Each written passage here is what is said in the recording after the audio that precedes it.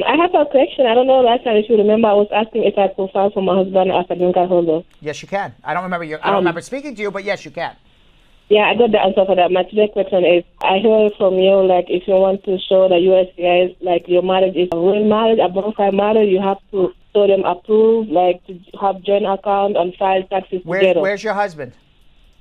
He's here and he's out of status. Yeah, they may interview you, just similarly. It's possible. They don't interview every resident, but they do sometimes. I don't know how come we file taxes together and then he doesn't have any social security number. So when you file your 1040 return, you file married filing jointly, and you attach a W-7 form to your 1040 return requesting the U.S. government to give your husband a tax identification number. We went to the bank to have a joint account, but they told us we cannot have any joint account because he doesn't have any social. You can have a joint account. There's lots of banks that will give you a joint account. I don't know which bank you went to, but there's lots of banks. We went to the Chase Bank. Oh, Chase actually does it. You just don't do an interest-bearing account, because as soon as you they tell us we need EIN number. I don't know what that number is.